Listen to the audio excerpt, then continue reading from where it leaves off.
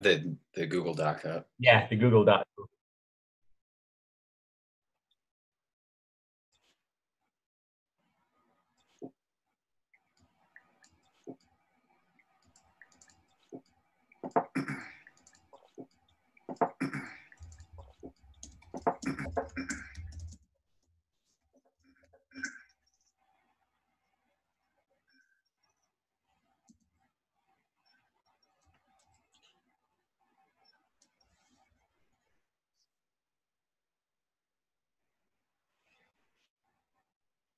Yeah. Yeah, I see it also. 23. Yeah, I see it all. 20.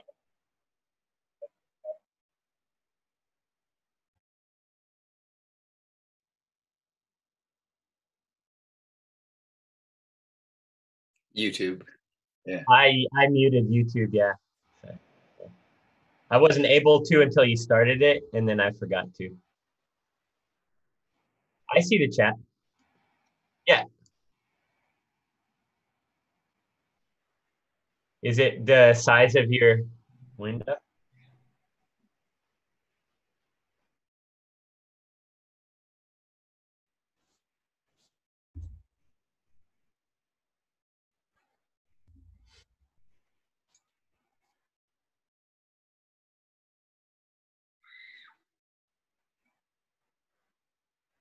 So if you heard me, then everybody could hear us, right?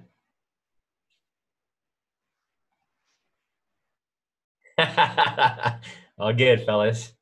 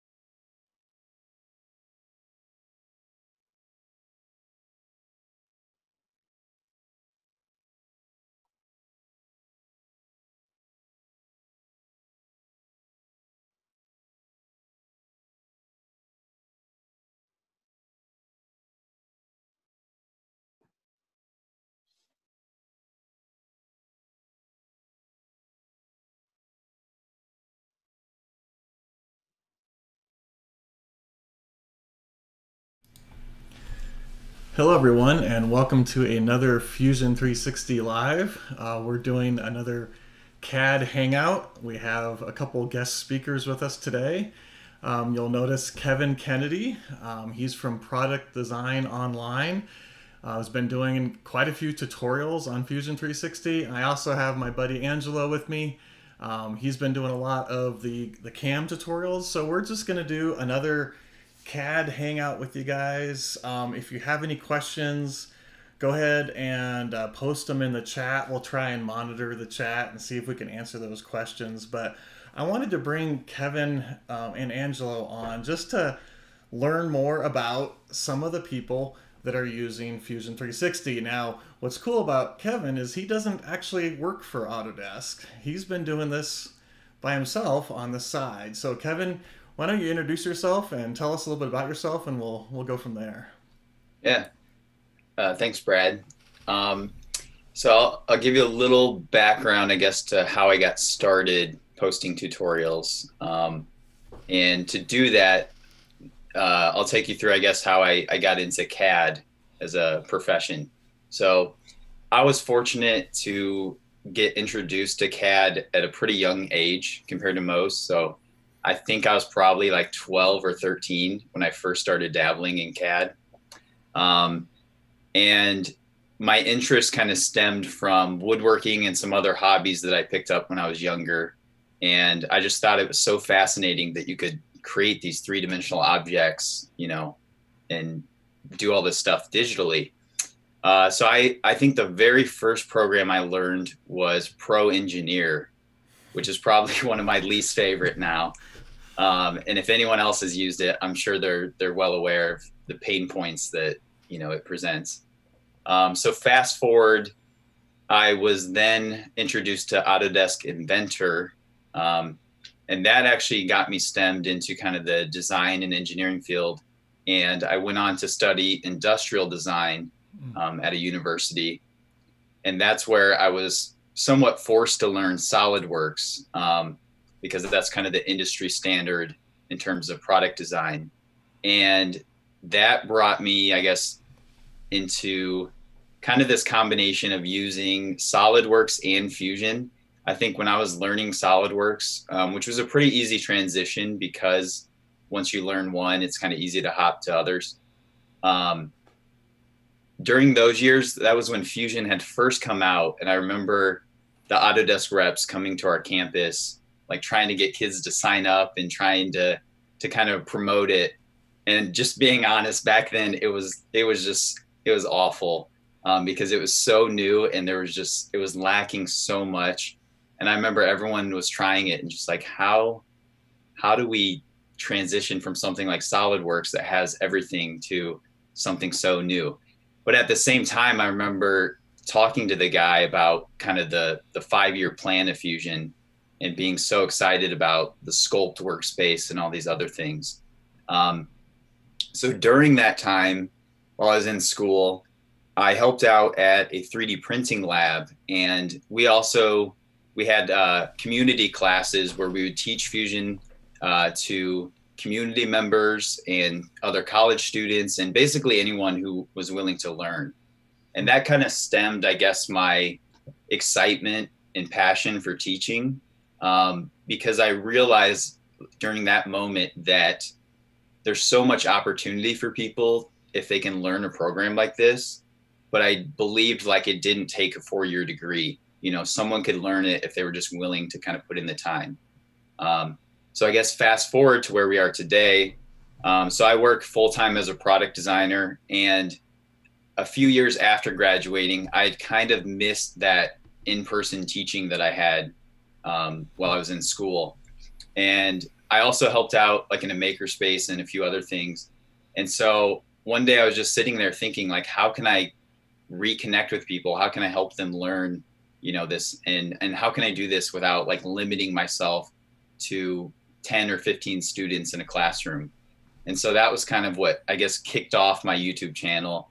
I decided, you know what, I'll just start posting videos online and see if anyone, wants to watch them. And then I guess the rest is history. So here we are. And it just kind of took off, and now it's kind of become a part-time job because I spend so much time doing it, but I really enjoy it.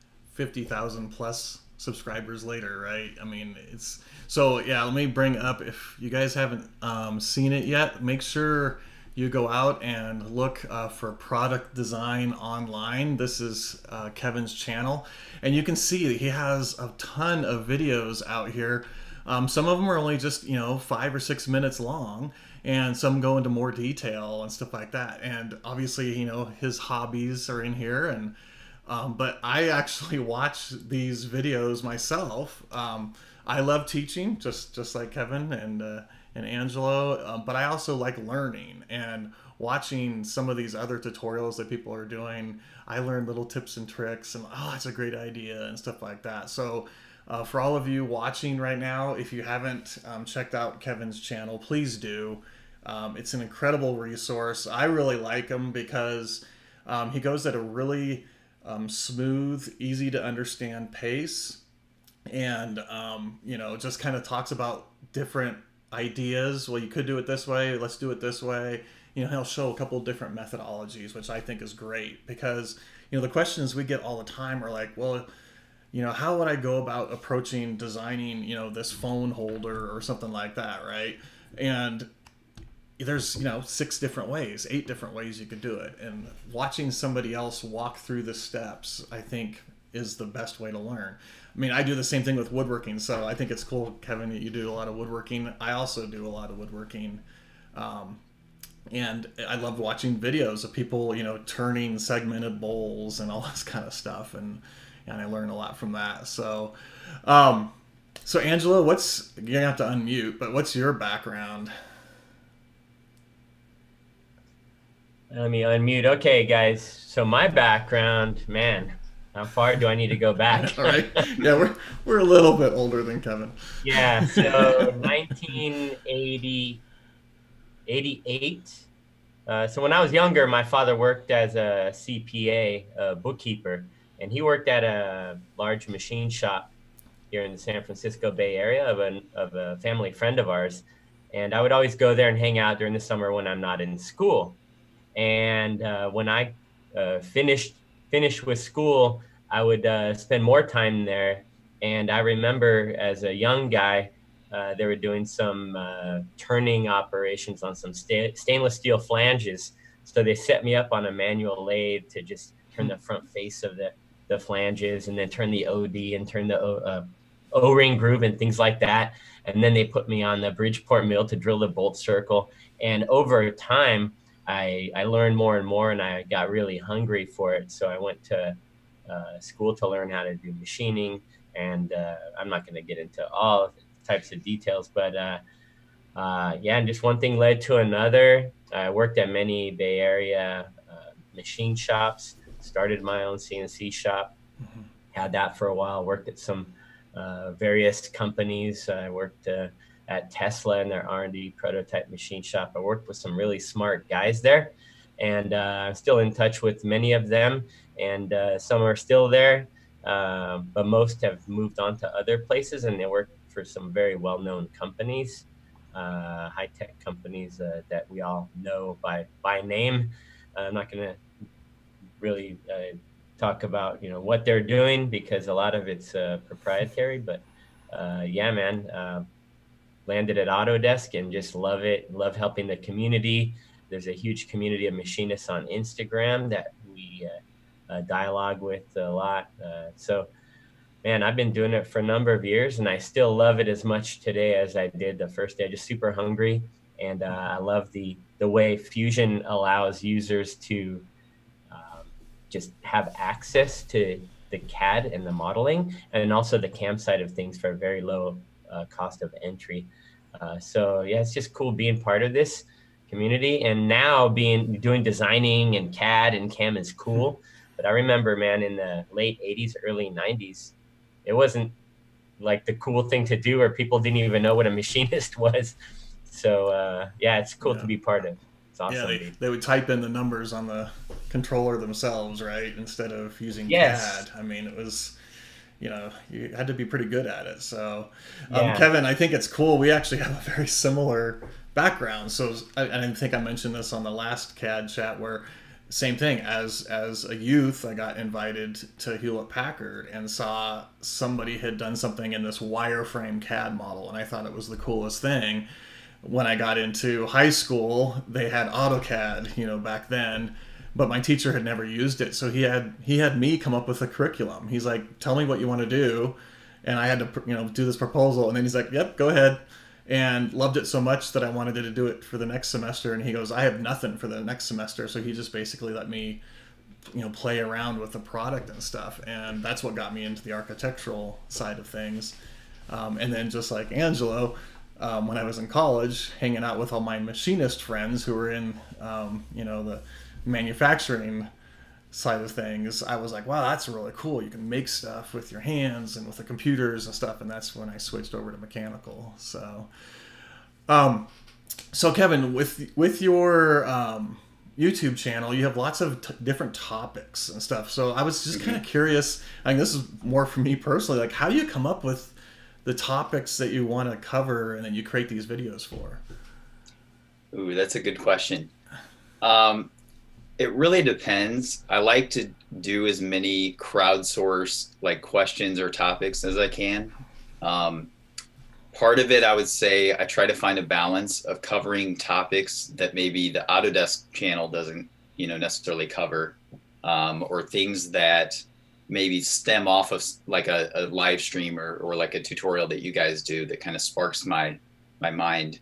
And then I would say the other part of it that's tricky is trying to find things that are heavily searched on YouTube, right? And I think that's part of what helped my channel grow, is kind of finding that balance of giving people what they want and giving YouTube what they want, and you know, the things that kind of perform well, and just making sure that overall, like, it's all about, like, my biggest thing is I always kind of ask myself, like, will this topic help someone learn like several different concepts, you know? And I try to make sure that it's kind of a project that can dabble in like several different things. That way they kind of get that whole picture, and it's not just like, here's how to do one feature, or here's how to do, you know, just how to do this or that. So just kind of depends. But yeah, I guess I'll ask you though, because I'm curious how you guys at Autodesk come up with topics, if it's, you know, as a larger group, or if kind of individuals just do their own thing, or how does that kind of work? I would say kind of similar, honestly. Like, you know, I monitor the Fusion 360 Facebook group. You know, doing these live streams, people will make comments like, oh, it'd be really cool to see this and this, you know, like advanced surfacing or sheet metal or whatever. But it still blows me away that, you know, you do a topic that you're like, whatever, but it gets like huge number of views. And then there's another topic, I'm like, oh, this is the coolest thing out there. And it's like, oh, like, you know, a couple thousand maybe or whatever. So it's really kind of funny. Like, so at first, and, you know, if you go to my personal channel, you'll see, you know, I've done some woodworking live streams and stuff like that, or topics and stuff. Cause just like you, Kevin, I used to do a lot of woodworking and stuff. Now we, like Angelo and I work together quite a bit with, like, you know, doing the whole idea to a part in your hand methodology. So, you know, you come up with an idea, you use Fusion to model that, tweak it, make changes, then you add it to, you know, tool paths, and then you send it to a machine. And that's where Angelo's been doing a couple of live streams on, you know, physically modeling this, manufacturing the part, which I find extremely interesting, and I wish I knew more about it. So make sure you guys watch Angelo's live streams if you haven't already. So he goes into depth, like, you know, different cutting methodologies, etc. So and then just something that's interesting, like that whole laser light projector thing. I was like, I want to do something where it's not just a bracket, it's not just a single part, it's not a cell phone holder, it's a whole product, you know. And it was just laying around, it was broken, so I took it apart and reverse engineered it and learned a lot from it. And I would go back and do it again, maybe even differently than how I did it the first time, just because what I've learned going through it the first time. So yeah, it's kind of hard to say. It's just like, whatever a pops good in your mixture head. of Yeah, cool. Similar for me. I just get questions a lot, and then I have an ongoing list that I have it written down, but also I have a bunch of stuff in my head that some of the common questions that I get. And so I use that to drive. And then, like Brad also said, based on some of the user input during these live streams, they say, like the metric thing. I noticed we do, a lot of the people in the States here do everything in inch. And some users, I'll view the comments and they say, why do you always do everything in imperial? So my last live stream I did in metric just because of that. Yeah. And actually, Kevin, another one. So you mentioned you teach at local makerspaces, and so do I. And I get a lot of my topics from there, because to me, that's like the freshest, I hate to use that term, knowledge, you know, because like some of these people have never touched a CAD system before, but they want to use it to make something, you know, to some that have been using it for 30 years or using CAD for 30 years. So it's a really good way for me to get like a pulse of what are the kind of questions we typically get. And so I love teaching those classes, and getting to use all their equipment and stuff is pretty fun. So. Yeah, no, I think those are a good reminder of what it's like to start over again. Like, I think as a teacher or educator, that's like the hardest thing in any field, let alone something as complex as CAD or Fusion, that if you're using it for several years, you start to forget the little things that a beginner may face. And I would say, and it definitely, I've watched several of your live streams. It seems like you understand that as well, but you have to constantly reflect on like, what would a beginner be asking here? What are some potential issues that may come up? What are things that, you know, they may not really understand that they need to know, or what are things that they can kind of learn later on and stuff like that. Yeah, I find that the hardest because like there's shortcut keys or the S key, or if you hold down shift and click here, you get a quicker way, and people will make that in the comments. Well, you could have done it this way, and yeah, absolutely. And I'm glad that they know that. But I usually try and kind of do the bell curve of knowledge, you know, right. So people that are watching our videos can learn from it, learn some new tips and tricks, and move forward. So that leads into a question. So you teach Fusion 360. How did you learn Fusion 360?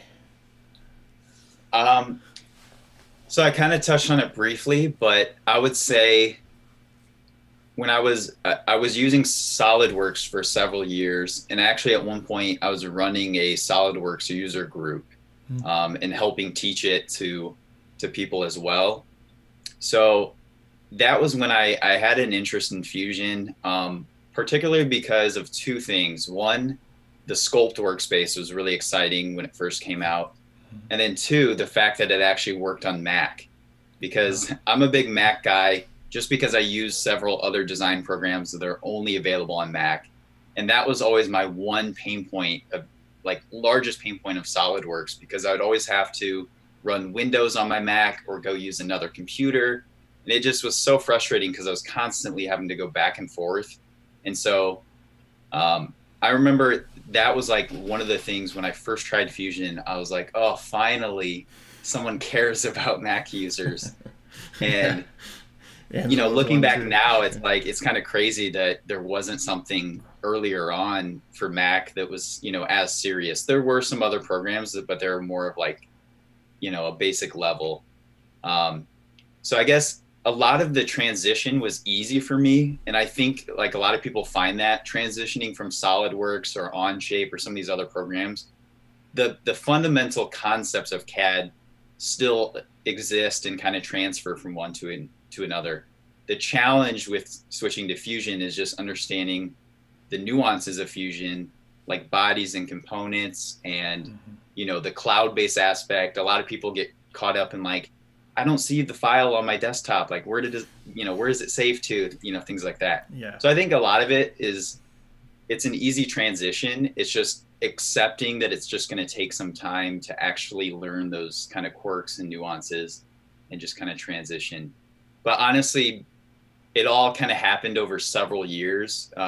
And I used to work like solely in SolidWorks. And then, I don't know, one day I just got to the point where I was like, I'm using Fusion just as much. Like, there's no point in using both. Like, I'm just going to switch over, and, you know, if there's a feature that's missing, I'll just make do without it. I'll figure out how to get it, you know, to work elsewhere. So, yeah.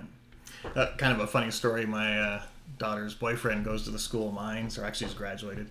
And they required to use SolidWorks for their product design, and he would do all of his homework on Fusion and then bring it into SolidWorks, you know, because he found it so much faster in Fusion to get his idea out of his head and, you know, onto the screen and stuff, and then he would remodel it in SolidWorks and turn it in. But it was pretty funny, and they actually, this is kind of cool, they invented a really cool product and won a huge competition. They got like $100,000 grant, and they're using Fusion for this device. And I can't talk about it until it's released, but it's pretty impressive actually. So you mentioned bodies and components. What would you say was your biggest speed bump learning Fusion? Like, what was coming from, like you said, SolidWorks, Pro E, etc., into Fusion? What was the biggest thing you thought was kind of difficult to grasp? I mean, I would say, and I see this a lot even to this day, and I love the use of joints now and how Fusion treats assemblies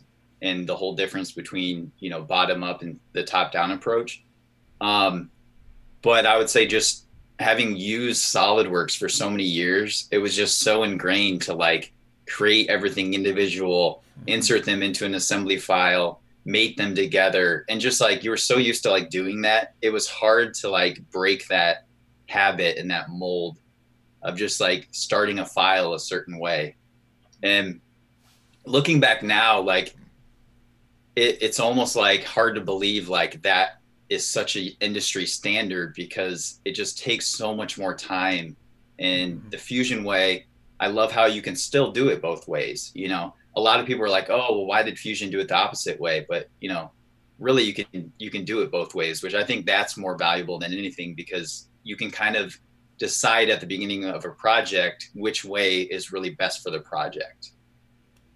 Yeah, I totally agree with you. In fact, that's why I did that laser projector, is because I always did it the other way. That's what I was used to. I never had, I never designed one part, saved it, designed another part, and then brought it together.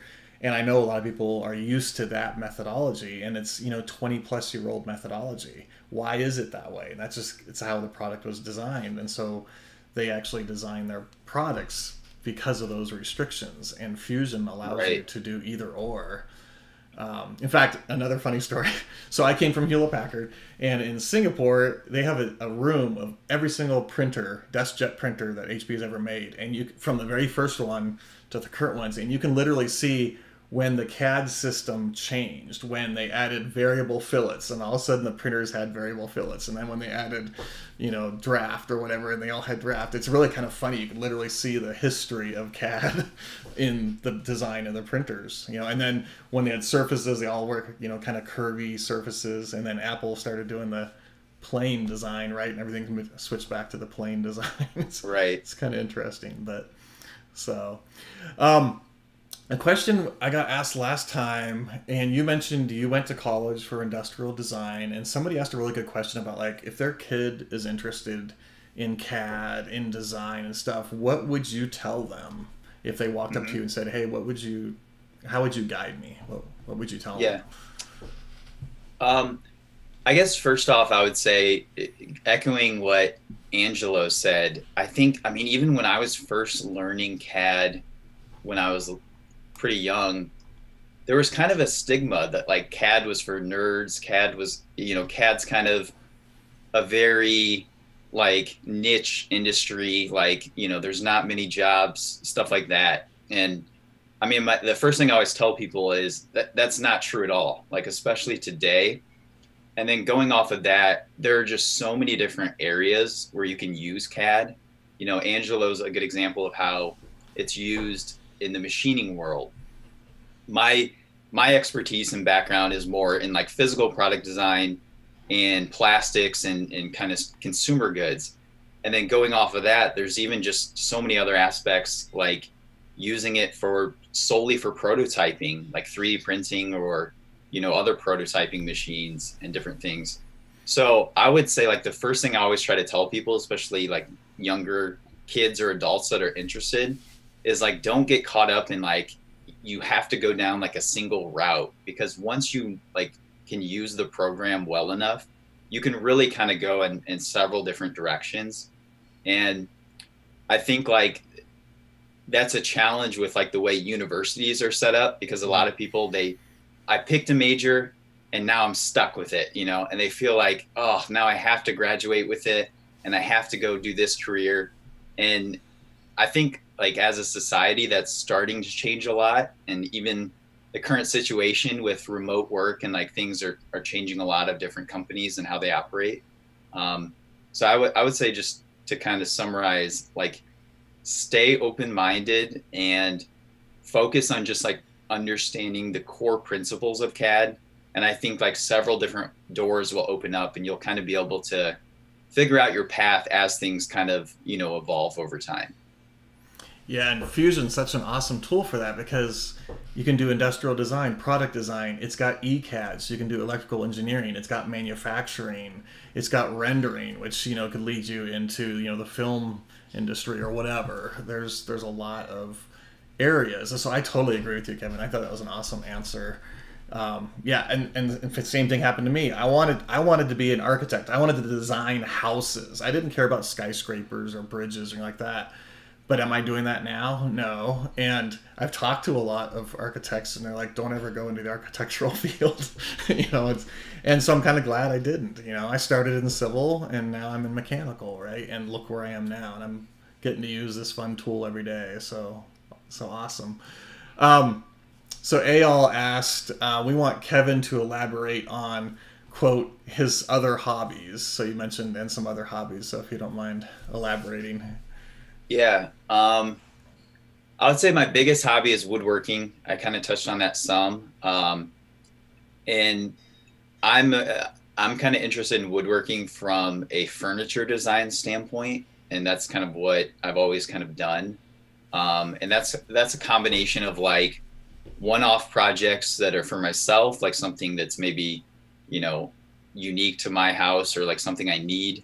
And then also kind of one-off projects for friends, or like every once in a while I'll do kind of like a contract or like a client type project, just for the sake of fun. Other hobbies, I've been 3D printing for quite a while. But I find myself printing stuff so much for like actual design work that it's kind of lost that luster to do it like after hours, because I've just done it so much that like over time it's just not as exciting. And, you know, just sometimes I'm just like over it and dealing with all the problems and other stuff. Other than that, I would say I'm a big outdoors person. So I live in the Seattle area now, so I'm always hiking or mountain biking or just doing something to get outside. I think that's one of the downsides of like being a product designer or in the CAD profession, is that you're always glued to your computer. And like, it's great because you can travel. And that's what I love about Fusion and the cloud aspect is now more than ever, I've been able to kind of just get work done anywhere and not be tied to like my home desktop or like a certain hard drive or something. But at the same time, I find like sometimes I'm just like, oh, I need to get off this computer. You know, I've been staring at it for 10 hours, like, and so that's why I like going outside and just trying to do, I guess, outdoor activities and stuff like that. Do you ever find yourself walking around and like looking at things going, oh, that's a variable blend fillet, or all the time, curvature continuity, or that's a G2 surface? Yeah, it's really weird. You know, just I guess that's our profession. We're just used to looking at things and reverse engineering. I find myself, I've seen this as a common theme, especially with like industrial designers. You'll get like a new product, and then before you even use it, you're wanting to tear it apart to see how they did something, because you're confused, like, or how did they do that? And then you're like, oh, okay. Yeah. And then you're like, oh crap, now I have to put this back together and hope it works. I did that with my first Rubik's Cube. So Angela, same question for you. Like, you know, you mentioned you used to have like a CNC shop, and I know you have a lot of other hobbies. What do you? Yeah. So I ran a CNC shop for a number of years, worked at many different shops, but some of my hobbies are painting, art. I'm an ex-graffiti artist. When I was younger, I used to do aerosol art. And so now I still paint, but now I paint on canvases. And so I still do that. I do an abstract style. Bicycling, I've been on a bike since I could remember, and I raced when I was young. And as an adult, I race road cycling. So that's how I stay active. That's how I got these funny tan lines here. These very distinct tan lines. My legs look the same. So I ride my bike as much as possible. And then jiu-jitsu also. So try to stay active. Family, of course, things like that. Cool. So this will be for both of you guys, because I think this is an interesting question. If you weren't in the CAD field, what do you think you'd be doing? Ooh. I would say, echoing, kind of going off of my complaint about being on the computer all day. Some days I sit there and I especially when I am working on like a woodworking project or something, I think, man, I wish I was just doing this full time, because I'm more active, I'm moving around, like I'm doing different stuffs. So I would say like I would probably potentially be like a woodworker or furniture maker or something like very specific. So not necessarily like a full-on wood shop, but more just making like one-off projects for clients or things like that. And the other thing potentially would be, which I guess is bad in the sense of being on the computer a lot again, would be something with computer programming. That's something I've dabbled in on the side, and I do some basic programming and stuff like that. And I'm always fascinated with just how things are made. I mean, even things like Fusion, just the amount of like man hours and effort that goes into it, but how much value that can create in so many different ways. So I always, looking back, I always thought like if I didn't choose industrial design in college, I probably would have studied computer science, and then found myself working in software like somehow connected to the design field, whether it be like CAD or just something else that's kind of in that same realm. Cool. How about you, Angela? Yeah, growing up, I always wanted to be a pilot, and I was always fascinated by that, just being able to fly. And so I always wanted to be a pilot. I wanted to go to the Air Force and be a fighter pilot. And then, like I said in my earlier, how I fell into machining. I didn't grow up wanting to be a machinist. I just kind of fell into it based on the machine shop my father was working at. So I just fell into machining, but I always grew up wanting to be a pilot. That's funny. I didn't know that, Angela. I actually did too. I actually applied for the Coast Guard. I wanted to fly helicopters for the Coast Guard. But cool. I was colorblind and they kicked me out. So. Oh man, okay. My hearing is terrible although my hearing is bad from being in a machine shop for 30 years. And just being exposed to all the noise of the shop, especially the air blast, things like that. So a lot of times I'm talking to someone or someone's talking to me and I say, "What? Huh?" And kids get very frustrated with me because they say something they have to repeat it a few times. So. Yeah, Angela and I did a live stream from Pier 9, which is in San Francisco. We have a whole bunch of machinery down there, and they have all these sensors in the room, what the audio level was. And I kept finding myself looking over going, are we being too loud or whatever? But it's kind of a cool safety thing. I mean, it makes sense. So Ron Owensby says that in Kansas, it's called a farmer tan. That's perfect. Yeah, farmer tan. But... okay, so yeah, and I appreciate the people posting questions. Keep them coming. Actually, Angela was kind of going through and looking at them, and so Daniel asked a question toward me. He says, "Can you do architectural design in Fusion 360?" And the answer is yeah. I mean, you can. Is it the best tool in the toolbox? I'd probably say not really, because, for example, tools that are designed for architectural design have predefined windows and doors and stuff like that. They're kind of they try and speed up the process. Now, with that said, I've used Fusion to design. When my kids were in a play at the school, they wanted it to look like a big huge pirate ship, and they had singers up on the top of the pirate ship and all this kind of stuff. And the director wanted to know, how much is this going to cost and all that kind of stuff. So I mocked up the whole design in Fusion, took measurements of the stage and everything. And I was able to say, we need, 64 2x4s and this and that. And I even used FEA to check loads, like were there enough joists to support, 10 teenagers and stuff like that on this stage without the risk of them falling through, yet keeping the cost down by not over engineering it. And then little things, and I should probably do a live stream on this someday. Like we had some staircases. Well, they were huge and they were insanely heavy. Well, I used Fusion, or they would have been insanely heavy. I used Fusion to basically generatively design these stairs to have all these little cutouts, so they were still strong enough to hold a certain amount of weight, but they were light enough that you could move them quickly as they're doing set changes and stuff. So, and then Kevin mentioned, doing furniture. The same school asked me to design and build podiums for all of their classrooms.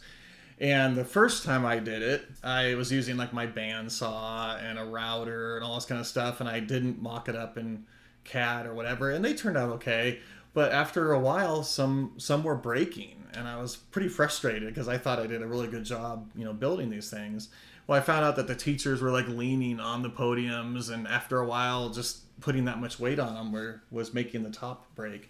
So the second time they asked for more for the other classrooms, I designed it in Fusion, did the FEA, and put like a couple 100 pounds of force on the top of it, and found out that the little gusset plates I had used were just too small.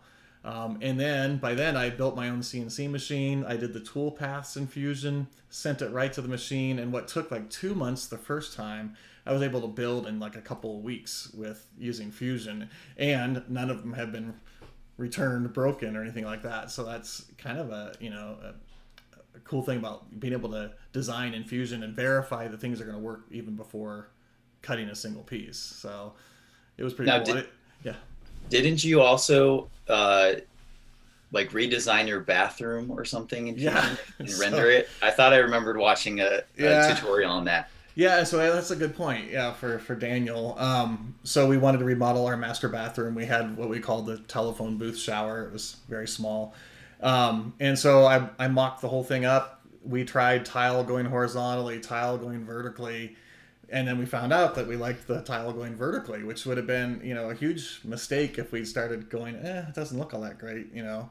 And I was able to know exactly how many tiles, how many were going to get cut, all that kind of stuff, and do realistic renders so I could show my wife, you know, who likes the visual kind of thing. And we were able, even before we spent a single penny, we were able to kind of show what we wanted. So yeah, it was kind of a fun project. So yeah, I mean, I would say you can use it for architectural design. I don't know if I would design a house with it, but you know, if you need to design a deck, sure. You know, if you need to remodel a bathroom or a basement or something like that, absolutely. But you know, if you're designing an airport or something like that, I would probably use, you know, Revit or you know, AutoCAD architectural or something like that. So good questions. So let me see. So Kevin, what is your, since you have a YouTube channel, what are some of your other YouTube channels that you follow? I appreciate that you watch our videos. So thanks for telling me, but what are some of the other ones that you watch? So yeah, if you don't count yours, I would say one of my favorites, because of my hobby of woodworking, would be the Shaper Origin channel. So for those not familiar, the Shaper Origin is a handheld CNC router that basically has a computer built in, so it'll automatically correct and kind of adapt to how you're moving it. It's like the most fascinating machine once you try it. But I'm just blown away by the projects they showcase, because a lot of the people they showcase are like full-time woodworkers or designers. And just how they can take this amazing machine, but come up with these clever ways to use it to like assist in their process, not to like take over the whole process and, you know, just put plywood on a big CNC and have it cut everything out and, you know, do it all. That just like blows me away. So I love when they sometimes, not always, but sometimes they'll kind of showcase how the file was built in Fusion. And kind of what their thought process was, which I think is really cool. The other one that I have written down here, there's actually a newer channel. I can't remember the guy's name, but the channel is called Stuff Made Here. And he actually just started posting, I think about 2 months ago. And he created this video that went viral, and it was a little basketball hoop where no matter how you threw the ball at it, it would make it go in. And I just thought that was like the coolest project to begin with. But then I remember watching the video and all of a sudden I see Fusion in the background.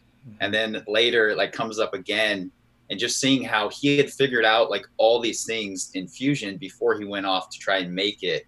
And I was just like, oh, this is incredible. Like, this is such a cool project. And I think he like overnight gained like thousands of subscribers, and a couple of his videos now have gone like viral. And then anyone that follows Mark Rober, who does a lot of cool videos and also uses Fusion, he actually was like commenting on the guy's videos like, oh, we should do this project together, or like different things like that.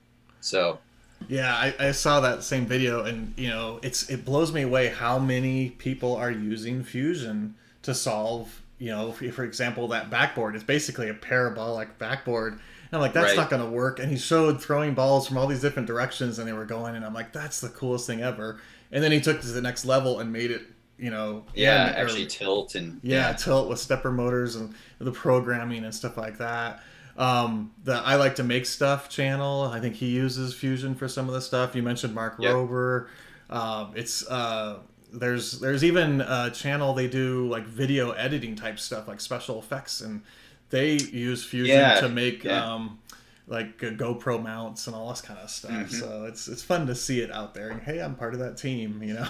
So pretty cool. Okay, so I'm going through seeing what people are asking here. Okay, so this one's again from me, I guess. So Seabreeze Coffee Roasters asked, when is Fusion 360 going to take text seriously? So this is a good question. We get this one a lot. For example, text on a curve, text on a path, all that kind of stuff. I side with you. I totally agree. I wish we could do that. We can't right now.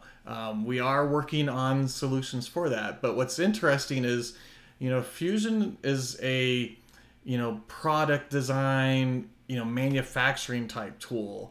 There's other tools like CorelDRAW, Illustrator, you know, those are aimed for certain niche areas. Well, so is Fusion a little bit. It's kind of aimed at a certain niche area. And so we don't do a lot of graphic design. But we do get asked a lot. You know, I want to 3D print something that has text on a curve. I want to engrave text on the side of a product or whatever. So we are doing some effort into that. Oops, sorry. So keep your eyes open. One of my favorite things with Fusion is the fact that the product team listens to the community. We have the forums where people can post ideas and stuff, and that's what they take a look at and see what's important. And the fact that since we're cloud enabled, we can push out releases, you know, every couple of weeks with new functionality. For example, we just added the ability to sketch in drawings. So, you know, if you want to make a custom symbol or you want to highlight an area that says keep clear for a sticker or something like that, we used to not be able to do that. But because the community said, hey, I need to be able to do that kind of stuff, we've added that into the product. So, yep, keep your eyes open. I don't know when, but I know they are working on it. The solution I usually provide is if you need to do like curved text or text on a path, you can use a free product called Inkscape and bring that SVG into Fusion, and you can do some pretty cool stuff with it. And there's actually a lot of YouTube videos now on creating like curved text or text on a surface using sheet metal, believe it or not, to wrap text around. So good question there. Okay, let me see. Do you have any questions for us, Kevin, while I'm looking through the list? Or Yeah, there is one for Kevin from Ohio Teen Tech. It says, Kevin, would you ever plan on designing a castle in Fusion? That's an interesting question. Is the castle for 3D printing or a life-size castle, or what is the context? Great question. Yeah, maybe Ohio Teen Tech can put that in the chat. So I mean, I can help answer that question too. It's like somebody asked, can you do architectural and stuff? So if it's for 3D printing, Fusion's awesome for that. I've even done a live stream on how to create like special textures on the side of objects and stuff to, you know, if you're into like Dungeons and Dragons or HO trains or something like that, you can design these products, you know, buildings, outbuildings, you know, all that kind of stuff in Fusion 360. If you're talking, you know, full-blown, full-size castle or something like that, I don't know. I'd probably not use Fusion for that. But that's just, you can render it, you can make it look cool and stuff. But I really liked your tutorial on the use of Mudbox and having, because that's one question that I get asked all the time is, how do I create like a brick texture, or how do I do this and that? And it's hard to respond by saying, don't use Fusion, you know, because it's like, you don't want to tell the person who's trying to learn Fusion to not use Fusion. But I think to go off that, it's a good point that like you have to kind of understand what the tool is designed for and what the limitations are. But one thing that I constantly find myself telling people, and this especially when I've worked with like industrial design students or other people in school, is that you never want to let the tool kind of dictate your design. You always want to come up with your design and figure out how to get it, created. And I see that all the time with CAD programs, and you kind of touched on it briefly with the HP printers, how you could literally see the evolution over time, how things changed. And it's a tricky thing to do, but we see this a lot with like design students, especially because they'll come up with like a sketch and then they'll go into Fusion or SolidWorks or whatever they're using, and they'll say, well, I don't know how to use these tools. So you know what? I'm going to change the design. I'm no longer going to make it look like this. And all of a sudden their final design doesn't solve for what they actually initially kind of came up with. So I think, going off of that, like it's totally fine to use Mudbox or maybe even create a file in Fusion and put it in Blender or some other mesh modeler or 3ds Max or Maya or something else, to where you can kind of take it to another level in a different realm. I think that's what makes things powerful, is when you understand that like your workflow can be, totally different directions based on what you need. Yep. Use the tools that you have to make the whole product. It doesn't mean you're only limited to a hammer, right? You have a bunch of tools. So I totally agree with your statement there. And that actually is going to lead me into, I would say, kind of a tough question for both of you guys. Where do you see the future of CAD going? I'll let Angelo go first, because I'm curious what he has in mind. Automation comes to mind, doing things or allowing people with less experience to be able to do things easier. I look back at look at something like photography. 10, 15, 20 years ago, you needed some photography. You would have to hire somebody that had the equipment. Now we all have a very suitable camera in our pocket on our cell phone, along with all the software that we can do filters and all of that stuff. The other thing is creating documents. When computers came out, we had you're able to now do your own printing. You can print on that HP printer. You can do create all your documents yourself. You don't have to go to an outside place to create your documents. So with CAD and modeling and design, products like Fusion, to allow more access, or more people to access the tools, to just have design easier for people that come up with the design, where you think back 20 years ago, 30 years ago, if you had a product design idea, you wouldn't even know where to start, or let alone make it. Now, with what Kevin is doing and showing, you could design something in Fusion, print it at home in your, on your printer, 3D printer, things like that, or make it on your desktop mill or things like that. So for me, what I see is just more access and automation and things happening easier. Yeah, I think it's really exciting to see how 3D printing becoming more popular with consumers has made CAD more popular as a result of that, and how, again, it kind of is helping get rid of that stigma that CAD is only for someone who's a machinist or super nerdy, or is like super serious about, creating high-tech stuff. And, how someone, and I think even programs like Tinkercad, which is an Autodesk program, I've seen kids that are like 7 years old come up with like the most creative designs that I never myself could have come up with. And then an hour later, it's 3D printed and it's in their hand. And it's just like so fascinating. The other thing I'll say that excites me, I guess, with the future of CAD is the use of AR and VR. So if you guys have seen like the Microsoft HoloLens, from a industrial design standpoint, Like that is like the most fascinating thing to be able to have that on. And you're working on like one of the examples they did in one of their videos is they have this motorcycle virtually in front of them, and they need to redesign some of the parts, and they're able to actually design the part like they're actually physically working on it right in front of them, which is just incredible because again, I think that takes away that limitation of now you can have a team of designers and engineers around the globe.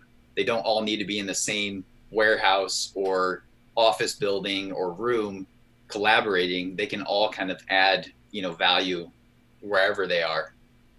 And then the last thing I'll say is that you touched on generative design, which is already like incredible and so fascinating, but I'm excited to see 5 years from now or even 10 years from now how far computers kind of evolve and how that will result in generative design becoming more of the norm.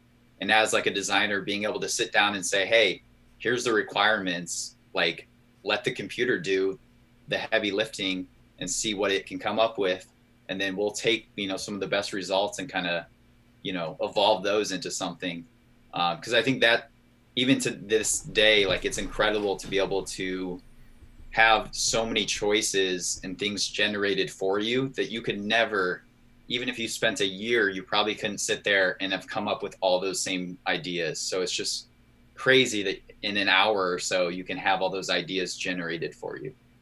Yeah, I was going to say the exact same thing. I see the future of CAD, honestly, leaning a little bit toward what we're doing with generative design. And if you guys haven't seen what Autodesk is doing with it, do a YouTube search for generative design. It'll blow you away. And kind of like what Kevin was saying, as an engineer, I can come up with some constraints, some requirements. I need these holes to stay, a certain size. I need it to withstand this much stress. I want to make it out of titanium, aluminum, a bunch of different kinds of materials. And then the computer goes through and figures out how to meet those requirements, make it lighter, make it stronger, whatever. And then what I'm impressed with the most with what Autodesk is doing is the different manufacturing methodologies. And a neat example of this is, and we have it in one of our videos, they're machining a huge propeller for like a ship. I mean, this thing is huge. Well, back in the day, you would start out with this huge chunk of metal, and you would sit there and you'd cut all that metal away just to have these 3 thin propellers, right? Well, now with additive and subtractive, they're actually 3D printing metal and then coming back and then machining that just slightly. And so instead of like 96% of waste, they're getting like 2% of waste or something like that. And to me, that's huge, right? Instead of just throwing all that stuff away. So I think it's going to change how things are designed. You're going to start to see lighter airplanes, which means less carbon output. You're going to see, stronger elements being used and stuff. So, maybe these wind turbines are going to be smaller because they can withstand the stresses or whatever, stuff like that. So that's kind of where I see CAD. The VR stuff I think is really cool. I saw a neat video where they were doing like T-splines, and he was just using the little HoloLens handle or whatever, and he was just like pulling surfaces in 3D, and he was able to walk around this, I think it was a car if I'm not mistaken, and kind of move these surfaces around. It was pretty cool. So yeah, if anyone's interested in experimenting with that, there's a Oculus app called Gravity Sketch that I've played around with, and it's pretty affordable. I mean, I think the app's only like $20 or something. And, you can, a lot of actually libraries or other places have Oculuses that you can check out or try or rent. So you can find a way to kind of access one without even having to buy it. But it's incredible to be able to just have these things in your hand and literally like virtually essentially stretch and pull things and just create them. Like it's a totally different like mindset than like something like Fusion or any CAD program, but it's also at the same time it's so cool because you can walk around the design, you can really like look at things in like a different perspective. And I think like from a design standpoint, you gain that sense of scale that's sometimes hard to get with Fusion. And that's one thing like I'm always kind of preaching to people is like, don't forget or don't be afraid to just like test your 3D prints, because a lot of times we forget when we're looking at it on a big 30-inch monitor that it's actually, you know, only half an inch big, and things are going to be different. But that's one thing with like VR that I think is kind of cool, is you have more of that sense of scale of like what you're actually creating. Yeah, so funny story. I have a lot of funny stories. I was helping one of the local high schools design a full-size electric race car. There's something called Electrothon America, and you design these, you know, these electric cars basically to go as fast and as far as you can in exactly 1 hour. And so it's great for high schools because it's engineering, it's financing, it's you know, testing the product and all that kind of stuff. And so I went to one of these high schools, was helping them design their car, and I was showing them how to design it in CAD and all that kind of stuff. And then I came back a couple weeks later, and they had built it out of PVC pipe. And I was like, oh, show me your CAD model. And they're like, oh, we haven't drawn it yet. We actually started with the PVC pipe, because the exact same thing you said. They started drawing it on the screen, but it was only this big, and they couldn't visualize what it was going to look like. So they mocked it up first, put the, you know, put the students in it, figured out where the seat should be and the steering wheel should be, and then they designed it in CAD. I'm like, okay, I can see that. But it was just kind of like opposite of what you would expect. So yeah, but that is a good point though. I'll just touch on that briefly. Like I often recommend, like I've seen especially a lot of beginners that are just learning CAD for the first time, or Fusion. They want to just jump right in, and it, you know, it's exciting to just start creating stuff, but sometimes you find it helpful to just sit down and pull out a piece of scratch paper or notebook and just kind of sketch things out and kind of think some things through before you even, you know, start doing anything, because that'll help you, one, avoid errors and kind of issues, but also you'll just save time then when you actually do start modeling, because you won't be kicking yourself in the foot like, I don't need all this that I just did in the last hour. I'll just trash that and, you know, start over. So yeah. it's, I mean, I think like, it's funny that you said they mocked it up like in real life. I mean, they may have learned several things from actually sitting in that, like you said, if they did it in Fusion, they may have lost that context of how it's like to actually sit in there. So that's a pretty cool example. Yeah. So we are at the top of the hour. Kevin, you know, I'm going to end with I think one of the coolest things I think is that you are an evangelist for the product, and you don't even work for Autodesk, right? You have a passion. In fact, I think you're even wearing a Fusion shirt, if I'm not mistaken. Yeah, yep. I decided to wear a Fusion shirt today. So. I mean, the fact that, you know, you're not benefiting from Autodesk or anything like that, that you love this product so much that you're willing to share your knowledge with other people, I think is huge. And there's many people like that. In fact, one of the things I'm impressed with is some of the people that actually watch our live streams are starting to do their own live streams in their countries and stuff like that. I think that's so awesome. In fact, I saw a question is like, you know, how popular is Fusion in Asia? Well, I don't personally know the answer to that. I know that we have quite a few customers that are using it, and if there's people like you yourself, you know, that are evangelizing this product because they know how powerful it is, how easy it is to learn, what it can do and stuff, it's just going to grow exponentially. So I appreciate you doing what you do. I watch your videos. I think it's funny you watch mine.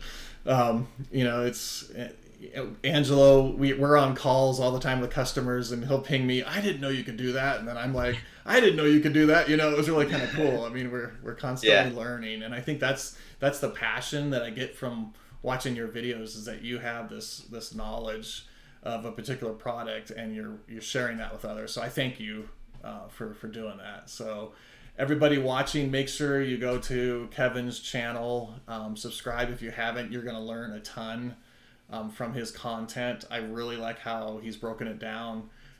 So definitely watch those videos. Make sure you subscribe to our channel. We're doing live streams almost on a daily basis now. You know, and you got to hear how we come up with the topics. It's literally from you guys and gals that are watching that we come up with these different topics. So with that, I want to thank Kevin. I want to thank Angelo helping out with the chat and stuff. If you have any other questions for any of us, please feel free to post them into the comments of the YouTube channel. We'll try to monitor those for the next couple of days and respond if we can. So with that, everybody, thank you so much. Thank you, Kevin. Thank you, Angelo, and have a good rest of your day. Cheers, everyone.